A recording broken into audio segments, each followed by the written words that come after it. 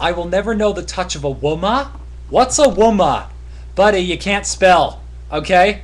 Trying to own me, saying you will never know the touch of a woman while not even being able to spell.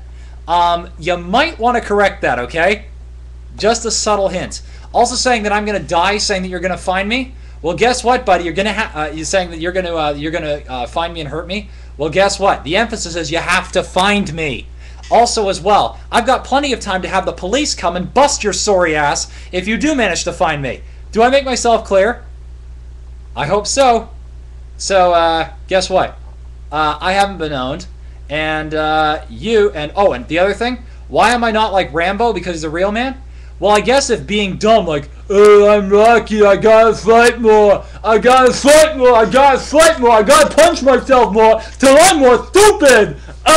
Me, Rocky, with a big fat fucking machine gun. If that's the way that real men act, something tells me I don't want to be one, okay? But guess what? I am a real man. The correct me if I'm wrong. Do guys actually think with their dicks, in general? Okay, maybe I can't use that argument then. Never mind. But either way, bottom line. A real man, a real human man, is not just about the primitive instincts or what have you. It's also about what's up here. That's why we're called Homo sapiens sapiens. For those of you who don't know any scientific terminology, that's a thinking human being. So Homo sapiens. Doesn't know what the word homo means. Okay.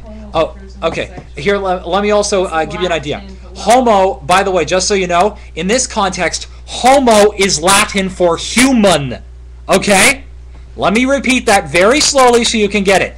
Homo is Latin for human. Good. I think you got that right. I think you got that now. Do you need me to repeat it slower again? Let me repeat it slowly one more time for you. Homo is Latin for human. There. Did you get that now? Okay, good. We are Homo sapiens. Sapiens in Latin means thinking.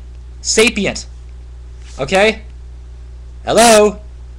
So anyway, that's my point. I actually am a real man because of the fact that I can think, and because of the fact that I actually do think. Now, that's not necessarily making an insinuation about you. That's just simply saying that. That's just simply stating about myself.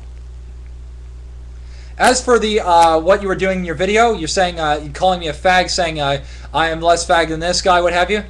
And you will die or what have you. You will die for insulting my God. Well, if you're religious and you're reacting like that, I guess this is what happens when fundamentalist religion screws up your thinking processes, or more specifically, where you compartmentalize logic on, and allow your religion to override your reason.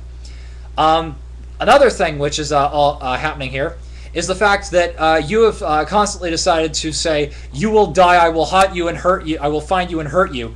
That's what's called the appeal to force fallacy. A fallacy is a logical error. It's an error in reasoning. Hello, error, error, error. Reboot system, reboot system. Do you get the general gist of it now?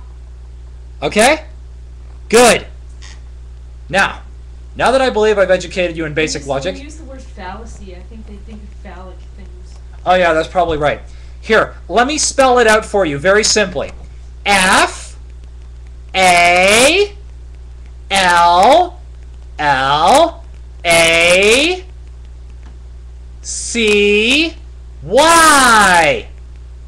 Phallus, as opposed to a penis, as opposed to phallus as a penis, is spelled P-H-A-L-L-A-S.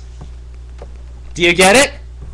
Phallus is a dick. Fallacy is an error in reasoning. It means you're a dickhead. Thank you. Okay. I hope that was translated for you well enough.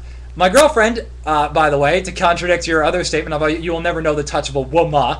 Well, actually, I probably wouldn't because I don't know what a woman is. But if you meant woman, then yes, I do know what the touch of a woman is like. By the way, this is my girlfriend. She and I have been going out for 3.5 years. Okay?